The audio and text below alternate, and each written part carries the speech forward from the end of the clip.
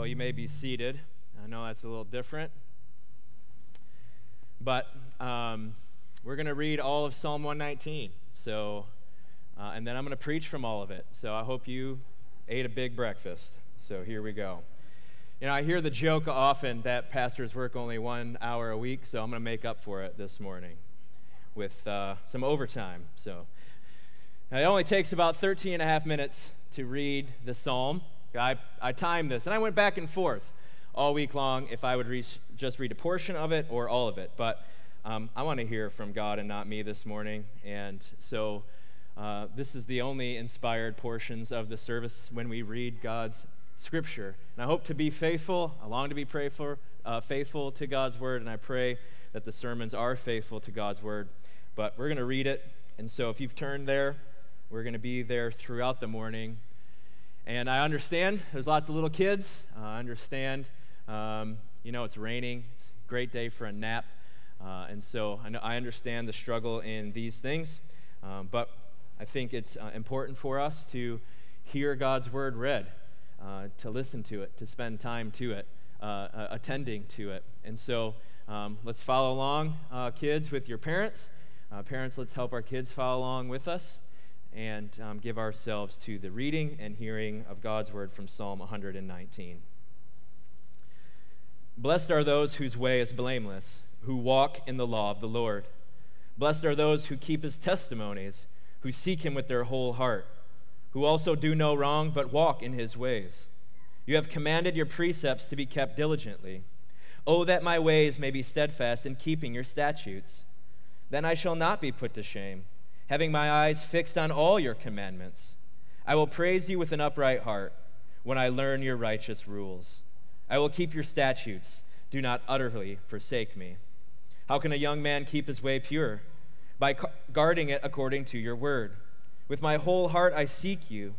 Let me not wander from your commandments. I have stored up your word in my heart, that I might not sin against you. Blessed are you, O Lord. Teach me your statutes. With my lips I declare all the rules of your mouth. In the way of your testimonies I delight as much as in all riches. I will meditate on your precepts and fix my eyes on your ways. I will delight in your statutes, and I will not forget your word. Deal bountifully with your servant, that I may live and keep your word. Open my eyes, that I may behold wondrous things out of your law. I am a sojourner on the earth. Hide not your commandments from me. My soul is consumed with longing for your rules at all times. You rebuke the insolent, accursed ones who wander from your commandments. Take away from me scorn and contempt, for I have kept your testimonies. Even though princes sit plotting against me, your servant will meditate on your statutes. Your testimonies are my delight. They are my counselors. My soul clings to the dust. Give me life according to your word. When I told of my ways, you answered me. Teach me your statutes. Make me understand the way of your precepts, and I will meditate on your wondrous works. My soul melts away for sorrow. Strengthen me according to your word. Put false ways far from me and graciously teach me your law. I have chosen the way of faithfulness. I set your rules before me. I cling to your testimonies, O Lord. Let me not be put to shame. I will run in the way of your commandments when you enlarge my heart. Teach me, O Lord, the way of your statutes, and I will keep it to the end. Give me understanding, that I may keep your law and observe it with my whole heart. Lead me in the paths of your commandments, for I delight in it.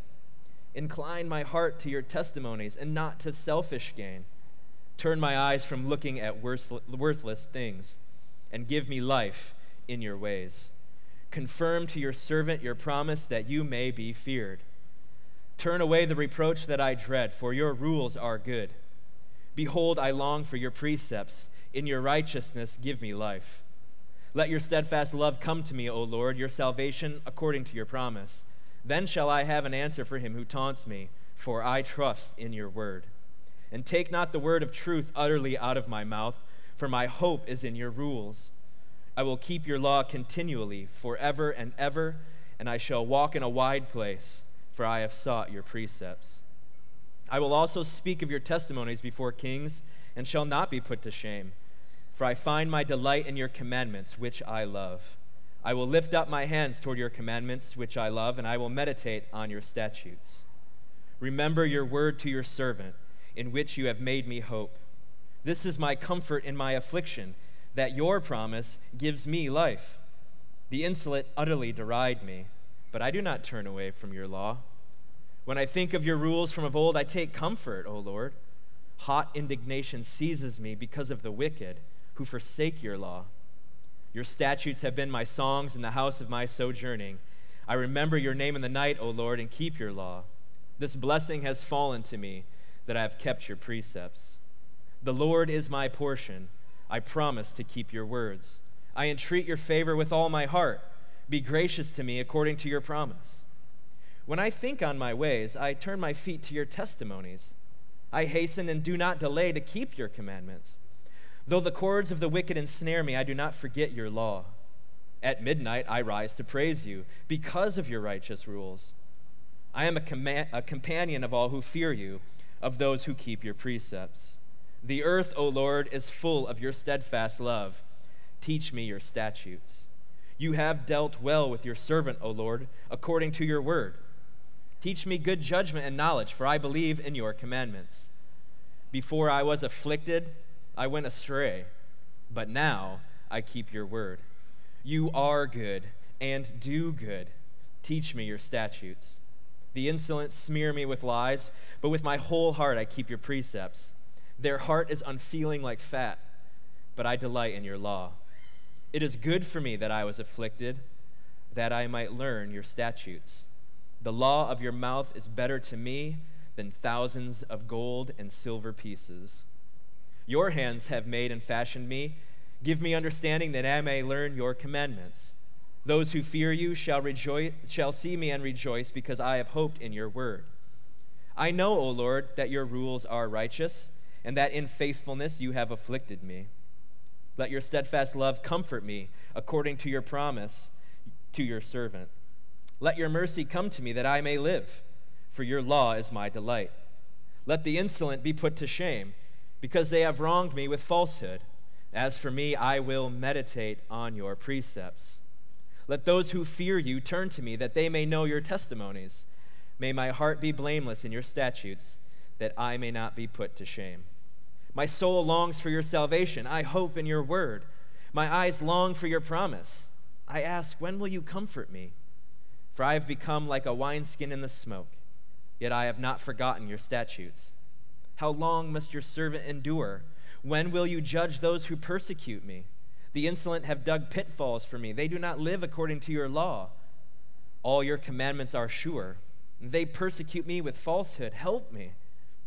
They have almost made an end of me on earth, but I have not forsaken your precepts.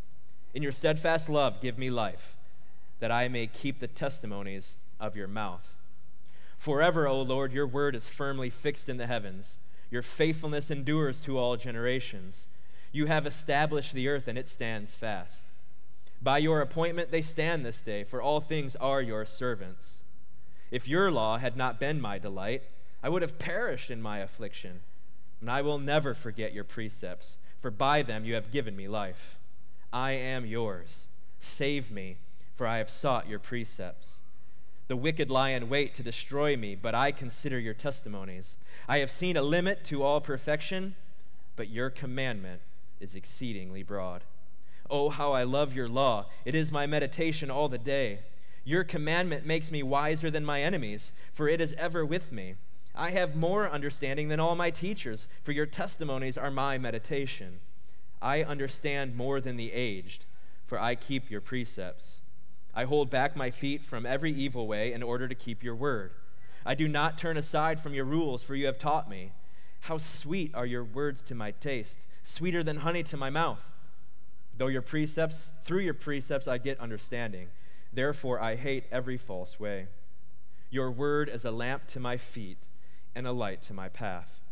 I have sworn an oath and confirmed it to keep your righteous rules. I am severely afflicted.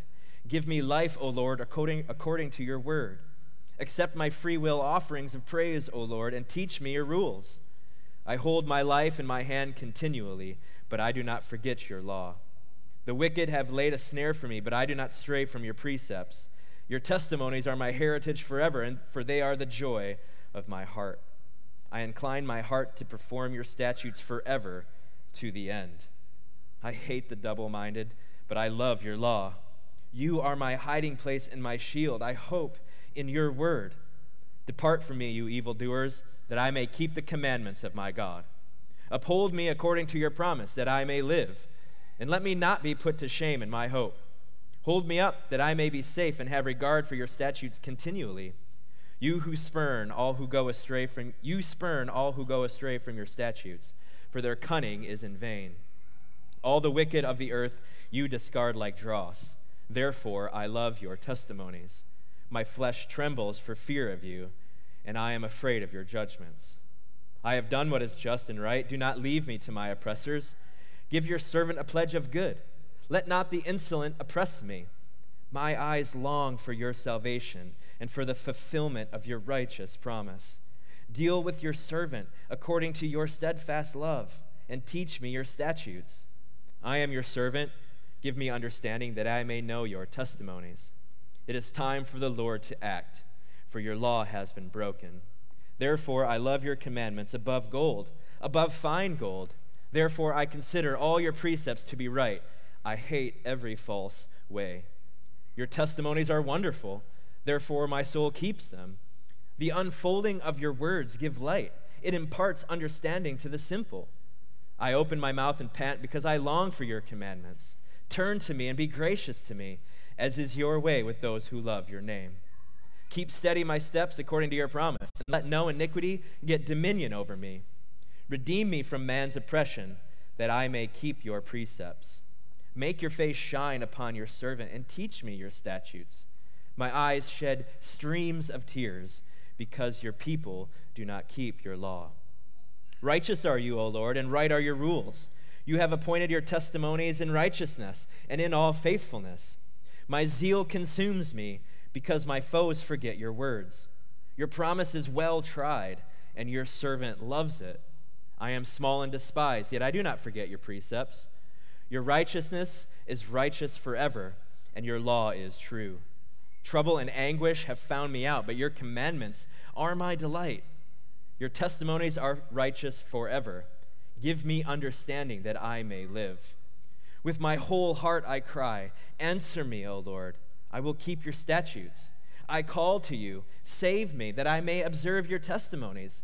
I rise up before dawn and cry for help. I hope in your words. My eyes are awake before the watches of the night, that I may meditate on your promise. Hear my voice according to your steadfast love, O Lord. According to your justice, give me life. They draw near who persecute me with evil purpose. They are far from your law, but you are near, O Lord, and all your commandments are true. Long have I known from your testimonies that you have founded them forever. Look on my affliction and deliver me, for I do not forget your law.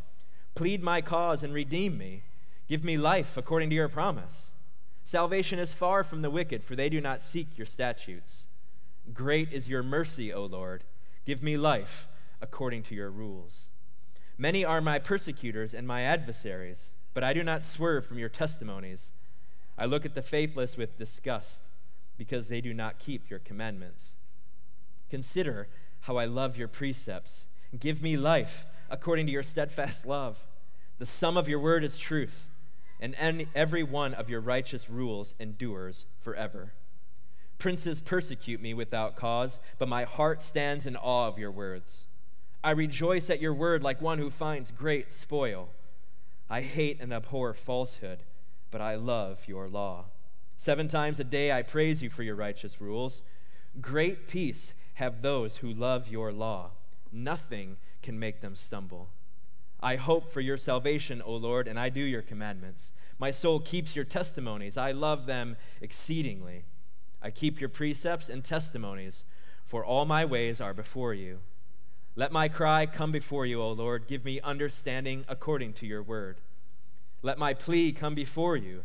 Deliver me according to your word. My lips will pour forth praise, for you teach me your statutes. My tongue will sing of your word, for all your commandments are right. Let your hand be ready to help me, for I have chosen your precepts. I long for your salvation, O Lord, and your delight. Your law is my delight. Let my soul live and praise you, and let your rules help me. I have gone astray like a lost sheep. Seek your servant, for I do not forget your commandments. That's Psalm 119, the word of God for his people today. Let's pray and ask for his help.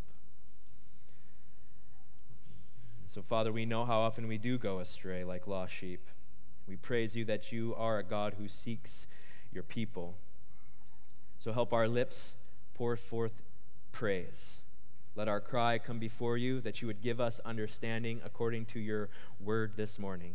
May we hope in it, delight in it, love it, treasure it, take joy in it, find it sweet. Find our security and hope in it.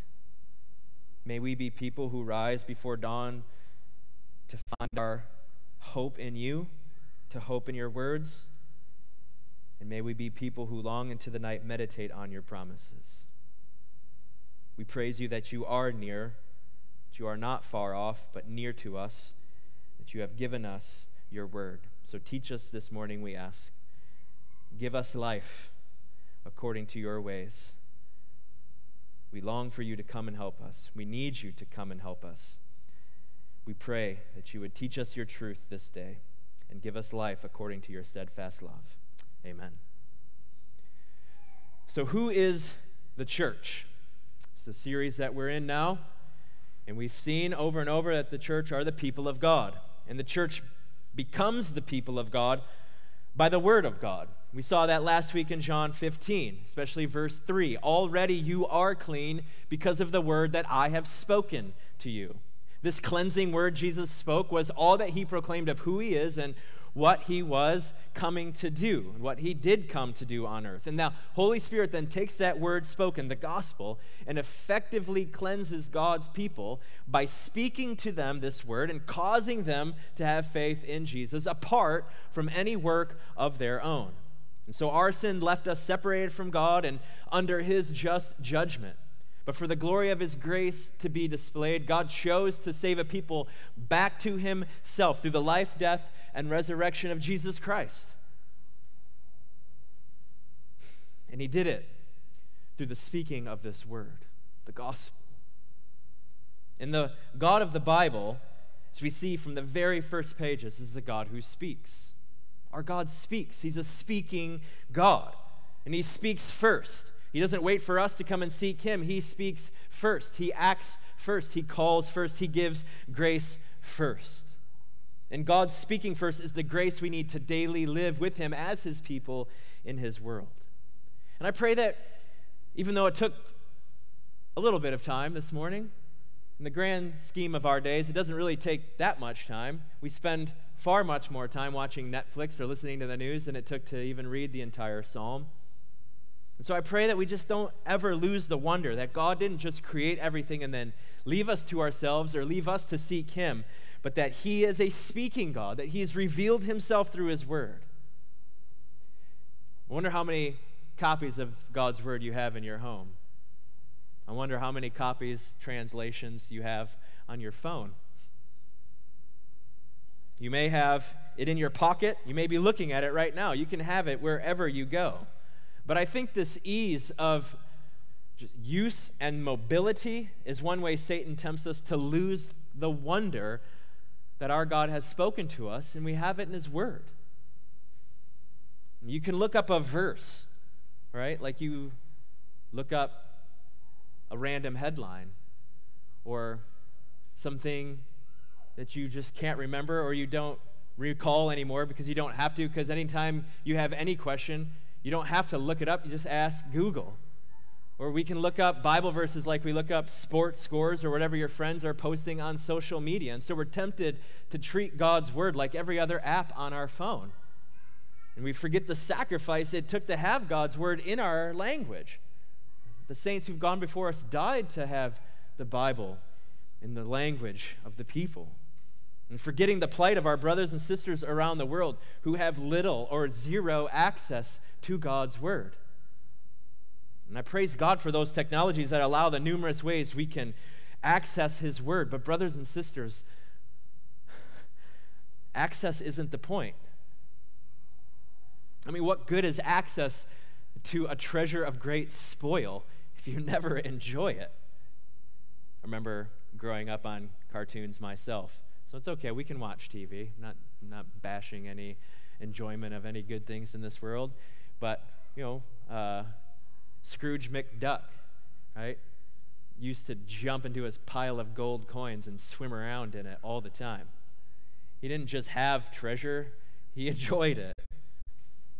Listen to Psalm 119, verse 162. I rejoice at your word like one who finds great spoil. We have access to great spoil. Are we people who don't just have access to it, but enjoy it? I mean, what an amazing grace it is that our God is the God who speaks and who reveals himself to his people by his word and who communes with his people through his word. So I've chosen Psalm 119 for us today as it's a psalm entirely about God's word, about God in his word, and it invites us to the joy of living as people of God's word. And meaning the church is then the one people, the distinguished people among all the peoples of the world who live on every word that comes from the mouth of God. That's what defines us. That's who we are. Makes us different from all the peoples around us. We live on every word that comes from the mouth of God. And Psalm 119 helps us to do that as it recalls the past and it grounds us then in the present and helps us look to the future. So those are our 3 points this morning: past, present, and future, quite simply. Or again, God's word, it recalls the past and grounds us in the present as we look towards the future. So first, God speaks, so we recall the past. Recalling the past does not mean just remembering it in sentimental ways. Recalling the past means that we look to see what this God has spoken, that there is a God who speaks, that this God is ultimate reality. God is the main character of this journey we find ourselves on called life. And this God, who is ultimate reality, has revealed himself through his word. And as you heard read this morning, there are 8 different synonyms for God's word in this psalm. And the most frequent one that's used is the word for law. It's the word Torah.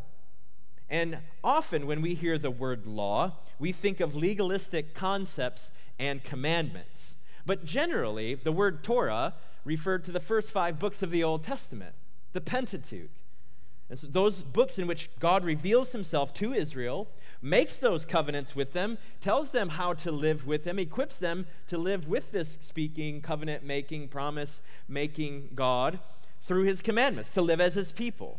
So when we have that reference, these first 5 books generally, and not just the specific commandments in our heads, it helps us understand this psalm better. What do we see in God's word of his past actions in those first 5 books of the Old Testament that equip us to live as his people? There's many things, but I just want to point out a couple. One, we see that God is creator. When we look to the past, we see that there is a God and he is the creator. Look at verse 73. Your hands have made and fashioned me. Give me understanding that I may learn your commandments. So we believe here at 5 Points that God created all things. But do we live like it? Do we say we believe in creation, in a creating God, but then live according to evolutionary principles like survival of the fittest? I mean, life is not found outside of our Creator. You have made me. You have fashioned me. I can't learn anything apart from your hand guiding me, teaching me. So life is found in living according to this creating God's way by his grace. So as we recall that there is a creating God who has made and fashioned us lovingly, then we can begin to live in the present as if this world isn't out of control. That your survival isn't based on your power or your strength or your intellect or your wealth or your achievements. And we know that because, 2, this creating God ordered his world. Life is found in relation to the Creator God in his ordered world. So we see in verse 152. Long have I known from your testimonies that you have founded them forever. So this creating God ordered his world with testimonies that are founded forever. We live in a world where news travels fast, and more information than ever before is available at your fingertips. And our culture says that to be the most relevant people is to be the most up-to-speed people on the latest headlines, on the latest going-ons in our world, on the funniest memes and the best Netflix shows. But the most relevant people in all the world are those people who know God's enduring revelation. This is enduring truth. This creating God ordered his world with rules that never cease, that never end, that endure forever. This is God's world, and he's ordered it. And that means here in his word, we have a never-changing owner's manual. We can go to it. No matter what age you find yourself in, no matter what situation you find yourself in, God's word is an enduring revelation. And it's not vague. It's not a vague word to us like IKEA instruction manuals with generic bubble people that sort of tell you how to put it together, but you really got to put the vagueness together on your own. Right? These testimonies never change. We see not just vague things about God, but specifics. It tells us about him, this enduring word that gives us life and leads us in life. I mean, aren't you ever tired of the rat race of our world? Have you ever gone on vacation and unplugged and come back and realized everything you missed in the last week really doesn't matter? That in the 24/7 news cycle, it's just another cycle tomorrow. If you miss one, it's not a big deal. I mean, are you ever tired of feeling like you're not in the know, or having to work so hard to stay in the know, to be relevant, that even if you are relevant, you can't enjoy it? Well, the most relevant people know God's enduring revelation. And so you can pray along with the psalmist in verse 25. My soul clings to the dust. To the dust. Not what our world says is relevant. My soul clings to the dust, so give me life according to your word. So if God has created and ordered this world, how does recalling the past give dust clingers like us life? Well, how can we apply this first point? It's a few ways. Our creating, sustaining God is dependable. When you recall the past, you will encounter a God who is dependable. Verse 151, but you are near, O Lord, and all your commandments are true. When you read the Pentateuch, you will find a God who is never far from his people. He leads them in the wilderness through pillars of fire at night and clouds during the day. He leads them on dry ground through the Red Sea. He leads them across the Jordan River on a dry riverbed. He brings them into the promised land. He gives it to them. He sustains them. He fulfills his promises. He does not fail. And how much of our world has changed in the past few months? You can't go a day without hearing a radio or TV ad with someone saying uncertain times or unsure days. How unsure are the things that this world thought was most sure? Phrases like socially distanced, which didn't even exist a year ago. We hear it all the time. How distant is everyone and everyone feel at the moment, but not our God. He's near, and where? In his commandments, in his word. God is near and he is dependable because his word is true. And because his word is true, then God is also unshakable. He is unshakable. Look at verses 89 through 91. Forever, O Lord, your word is firmly fixed in the heavens. Your faithfulness endures to all generations. You have established the earth and it stands fast. By your appointment they stand this day, for all things are your servants. So because God created and ordered his world, all things then exist to serve him. Everything that happens, everyone in it exists to serve our God. So that means no matter how the earth seems to shake, everything serves at the beckoning of our God. He is unshakable. This world is unshakable. Nothing happens apart from his world. It stands fast. Nothing goes outside of him that will undermine his power of sustaining his world. And our God is forever unshakable, even when life seems chaotic. And when you recall the past, you know God is unshakable. And that means then he is inexhaustible. Look at verse 96. I have seen a limit to all perfection, but your commandment is exceedingly broad. Have you ever bought something or received something that you really wanted, only to be unsatisfied with it after a while? Or looking for the next best, greatest thing to find? But I've seen a limit to all perfection, but your commandment is exceedingly broad.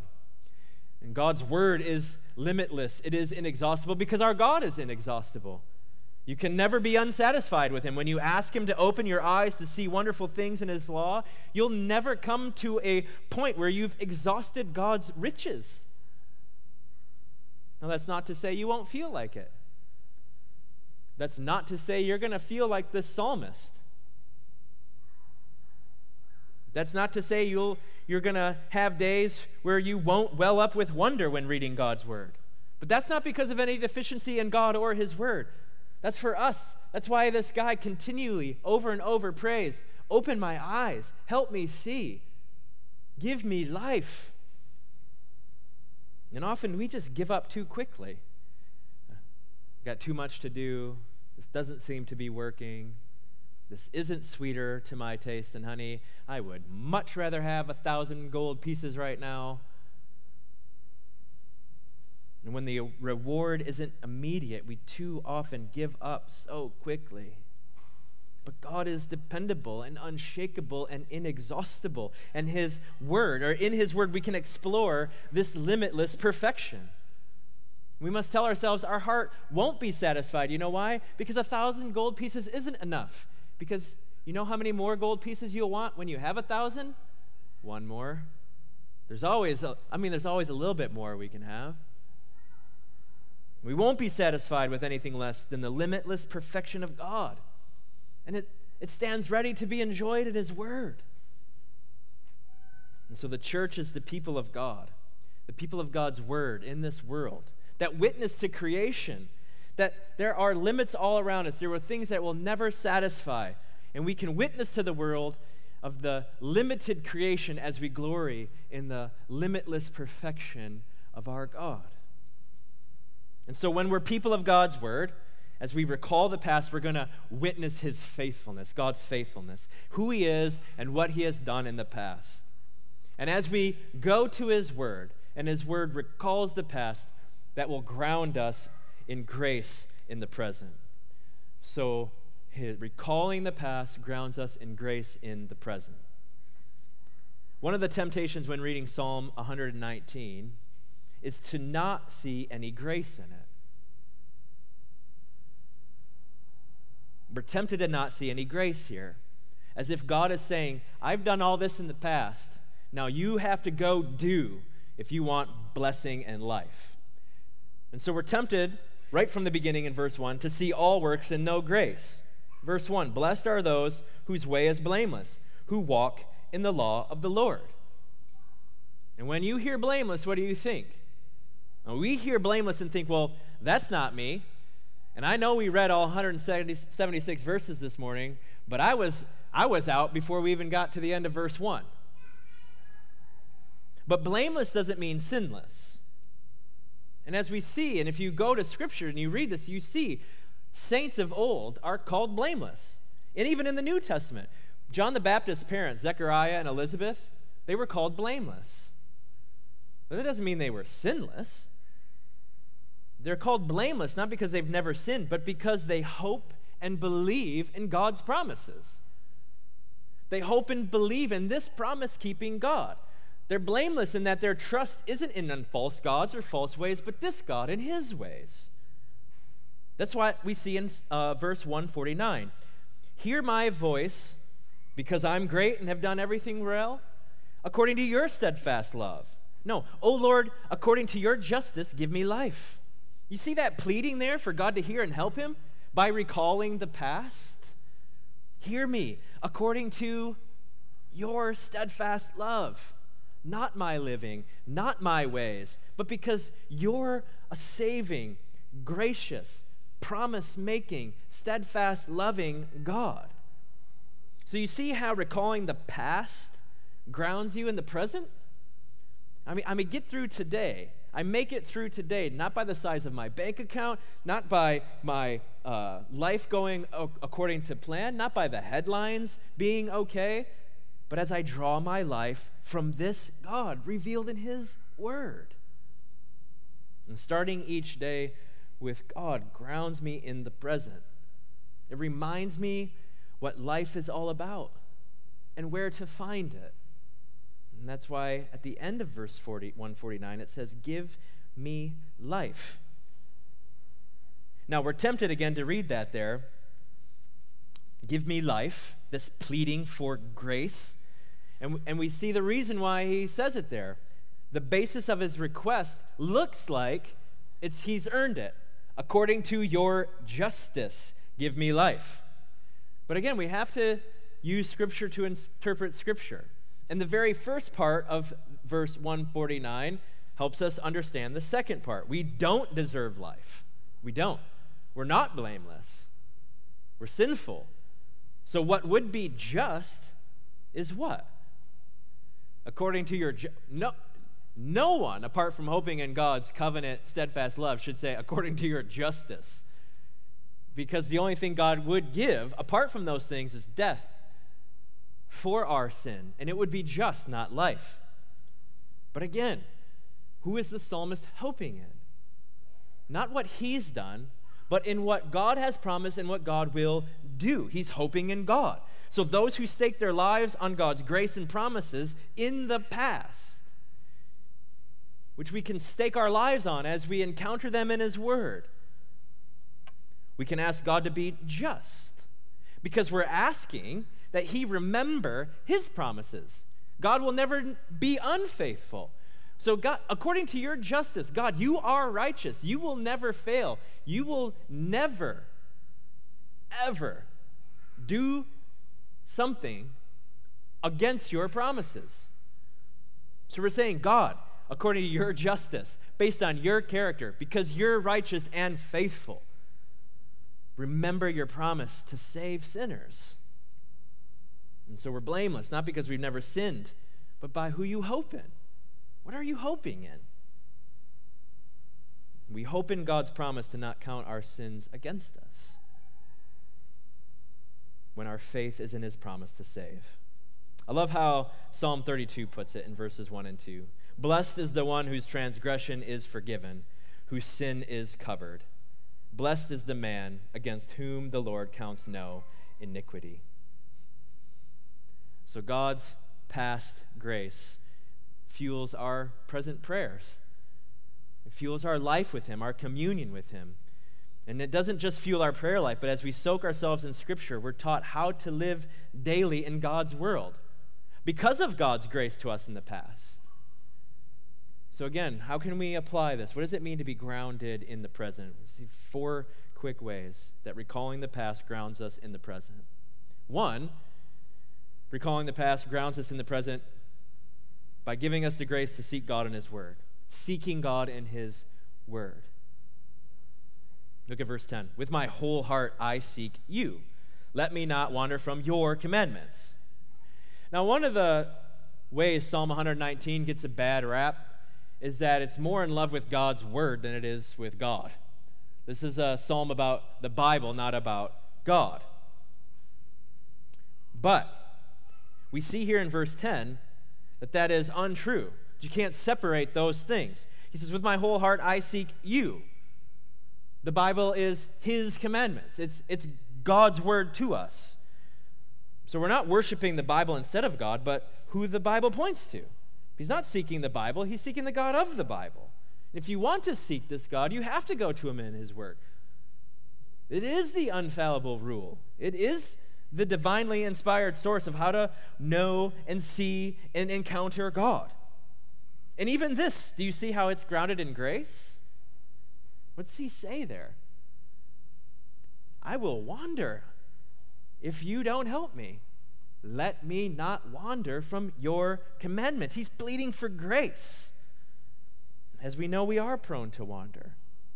And God's grace creates a people who set themselves wholly to seek God in his word.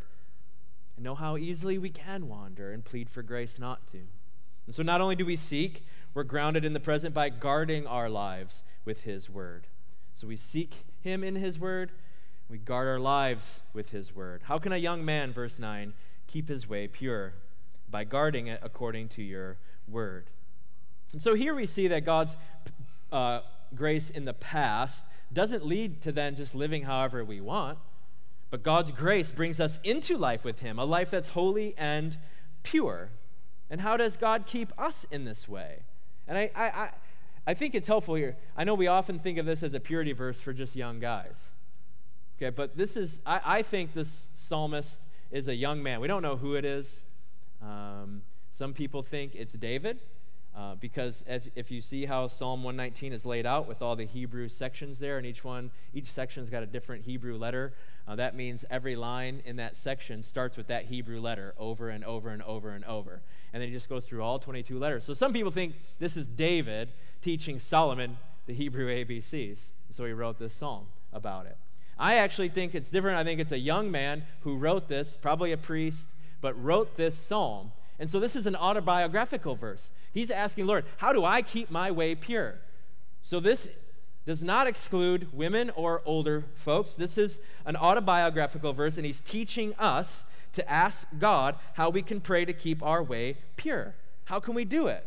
By being so saturated with the Word of God that no matter what we face, we know how to walk through our days in a manner pleasing to God. This is the same thing we see in Paul. Walk in a manner worthy of the grace to which you've been called.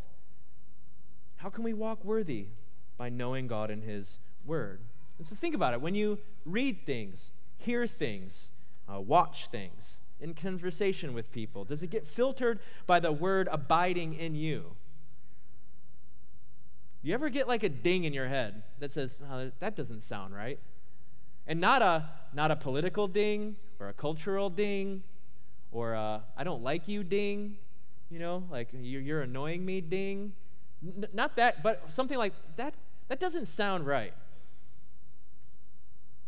Does the conversations you have and the information you encounter, yes, we need to apply, we got to be Bereans and apply the word to these things. But when it gets filtered in, as the word abides in you, does a ding go off and ever get filtered by the word that's abiding in you? And what grace God has given us in our time. We can carry around his word everywhere we go. And so if you ever find yourself trying to burn a few minutes of time, instead of scrolling through Facebook or playing Candy Crush for 5 minutes, you can spend a few moments.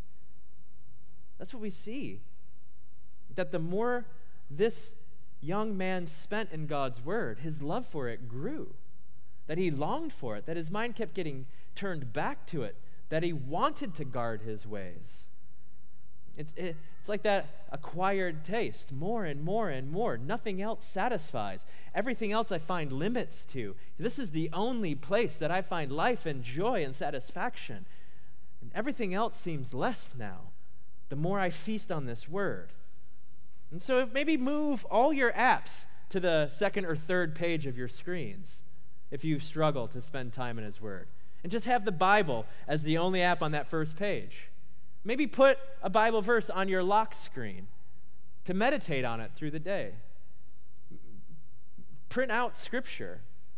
Or keep if you're home a lot, don't close your Bible after your morning read. Leave it open to something that you meditated on. So the next time you walk into the kitchen or you walk past your dining room table or you sit on your couch, there's the word open again to help you meditate and guard your life by it.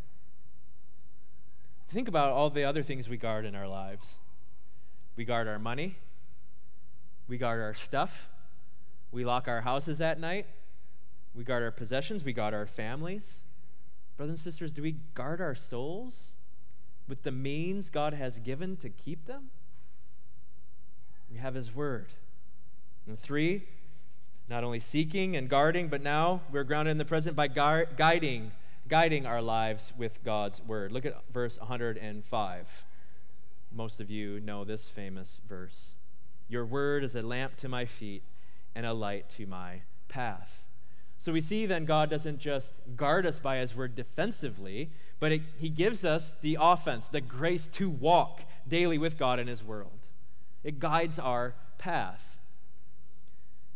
Some of you have probably visited Mammoth Cave. I remember going there when I was a young kid, and we walked down, and you get to one of those large caverns, and if you've been there, at least I don't know if they still do it, but when I was there, you get into one of the big, large underground caverns, and then they turn all the lights off, and you do this, and you can't see anything. You could actually touch your eyeball, because I did, and you still can't see your finger, not just in front of your face, but sticking in your eyeball. You still can't see it, and that's the world we live in, God says. You can see, but it's dark. And without his word showing us where to walk and how to live, we will stumble around in the darkness. And brothers and sisters, where are you going for guidance? What kind of light is guiding your path each day? The news, social media, friends, neighbors. There are sources of all kinds of light all around us that are trying to steer your path. But God's word is a lamp and a light to us. And God's word reminds us that this is God's world. And when you go to it, you see all these things that he has done in the past, all these promises that are guarding us and guiding us, all these ways to walk in his world. So no matter what governments do, no matter what viruses do, no matter what stock markets do, no matter what news you get from a doctor, God has ordered his world, and it equips us to live in the present. And we will stumble around if his word is not our light. And friends, circumstances change. It could change this afternoon. But God's word never does. The grass withers. The flowers fade. You will get old and die one day. All of everything that we know, all of life might get turned on its head. And it can get worse because it seems to have continually done so in this year. But God's word abides forever, which means there's never going to be a situation you can find yourself in where God's word does not give you light. And that doesn't mean you'll find specific situations always addressed in Scripture. But when you soak yourself in Scripture, the Holy Spirit will bring principles and things to mind and verses to bear to apply and help you wherever you find your feet walking. And so we're grounded in the present, and finally, by meditating on God's word. Meditating, seeking, guarding, guiding, meditating on God's word. Look at verses 98 and 99. Your commandment makes me wiser than my enemies, for it is ever with me. I have more understanding than all my teachers, for your testimonies are my meditation. Now, that's not an excuse, students, to opt out of school this fall, all right? That you can have more understanding than all your teachers. But what does it mean? That there is wisdom in this world that you can only find in God's word, and that his Spirit will teach you when you go to it. And we have to meditate on it then, don't we? Another temptation that I think Satan has tempted people of our time with is not only the ease of use and mobility of God's word, but the lie that we've read it if we haven't meditated on it. I can read lots of things and not remember anything 10 seconds later when I get up. That's why over and over Psalm 119 directs us not to just seek God's word, but to meditate on it, to stake our lives on it. And we meditate on lots of other things. You meditate for your job. You meditate on vacation plans. You meditate on problems your families are having. You meditate on things you're going to ask God for. We meditate on lots of things. Have you ever meditated on a conversation you're going to have with someone, like in an hour or two or the next day? Or like the next time I tell this person, you have that back and forth, so you're like, I'll be ready for this conversation. We do it all the time. We meditate on lots of things. What are your meditations, brothers and sisters? Are you more caught up with the daily events than you are with the enduring Word of God? The headlines will change, but God's Word abides forever. And so recalling the past then grounds us in life in the present, which leads then and helps us to look towards the future. That's our last point, the future. God's Word recalls the past to ground us in the present as we look towards the future. Look at verse 123. My eyes long for your salvation and for the fulfillment of your righteous promise. When God's grace in the past grounds you in the present, what you live for daily will change. What you hope for daily will change. What you long for daily will change. The things that cause anxiety in the past will less and less do so. The cares of your soul become less concerned with self and more concerned with God. And in other words, recalling the past, which then grounds you in the present, changes. It transforms what you long for in the future, what we hope for, what we're living for. We become God's people in His world who long for His salvation to come. You can join John at the end of his book of Revelation and say, "Come quickly, Lord Jesus." We become people who pray and long for what God teaches us to long for. And so one way to ask what we're hoping in, what we long for, is to ask what you hope in. What are you hoping for today? What things trigger anxiety? What things trigger fear? What things trigger the tight grip around the things of this world? What are you hoping in? Look at verse 114. One way to answer that is to evaluate us in light of 114. You are my hiding place and my shield. I hope in your word. When things that change quickly are your hiding place, we're going to be anxious, worried, fearful, angry people. But he says, you are my hiding place. You're my shield. The church is the people of all the people in the world who hide themselves in God, who shield themselves in His love and promises, the people who hope in His word. So that doesn't mean we ignore the headlines of the day, but it does change our response to them, doesn't it? If God is dependable and unshakable and inexhaustible, how can that not change how you respond to anything that comes your way, to any headline you see, to any news you receive? But friends, you can't turn to something you don't know. You can't hide somewhere you don't know where to go. You can't hope in someone you don't know. And so the great grace of this psalm is that it finds its fulfillment in Jesus Christ. That's the good news of the Gospel of John, how it begins. Jesus Christ is the Word who was with God and is God, and was made flesh and who came to dwell among us. So when we talk about who is our hiding place, it's not the Bible, it's who the Bible points to. Our hiding place is in Jesus. Our blamelessness is by faith in Jesus. We're enabled to understand the Bible and to walk in His ways by the grace Jesus gives us because His Spirit is within us.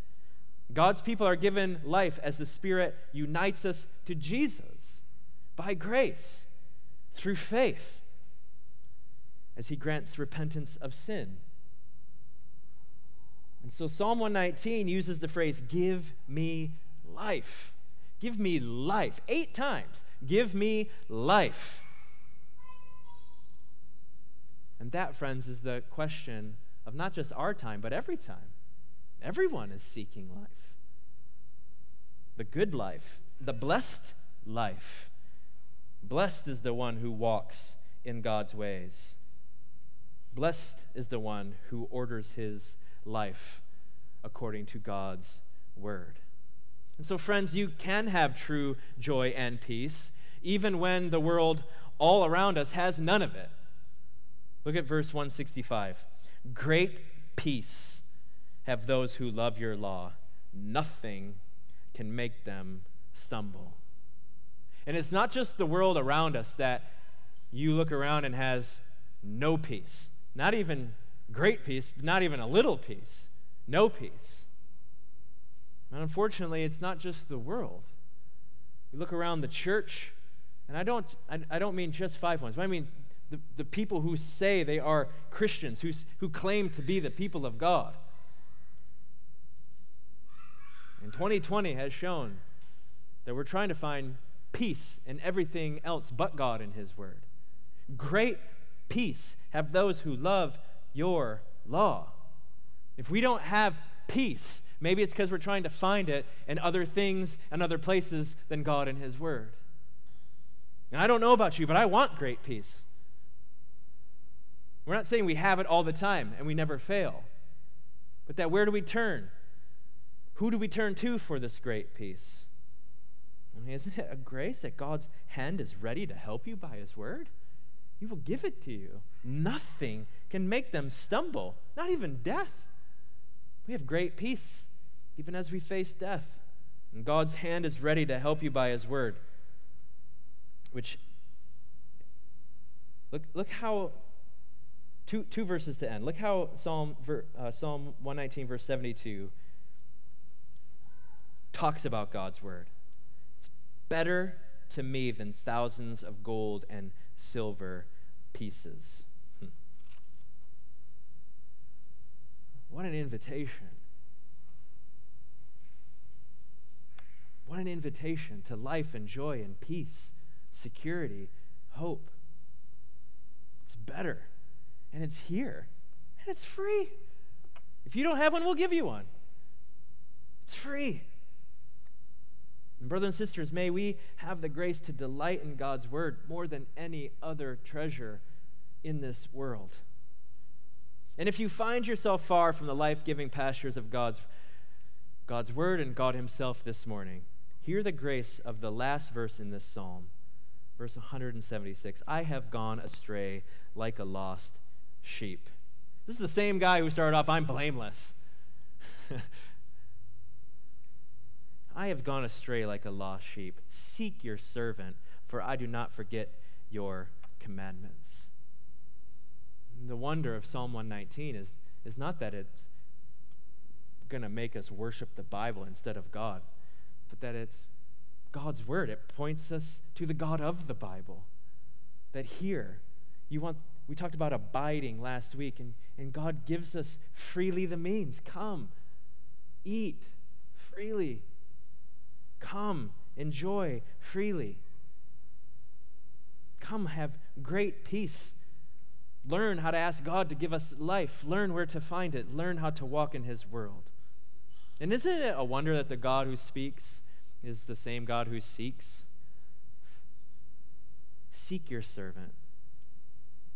I have gone astray. We are prone to wander, but our God is a speaking, seeking shepherd who will not let His sheep go astray. And so 5 points, may His grace cause us to delight in God by being the people of His Word all the days of our lives. Let's pray. So Father, we ask that we would order our lives according to your Word, that you would open our eyes, that we may see wonderful things in it, of your past faithfulness, of your present nearness and grace, and of the hope we have for a future, because you who began a good work are faithful to complete it. So help us set our eyes on heaven. Help us help one another towards that great end. Teach us. Give us life according to your word, we pray. Help us delight in your word. Help us love it. And not for the sake of being people of the Bible, but so that we would more and more be people of the God of the Bible. Plant your word deep in us, we pray. Teach us. Help us to walk in your ways, and in hoping in you alone, we pray. Amen. Let's stand and conclude in worship together.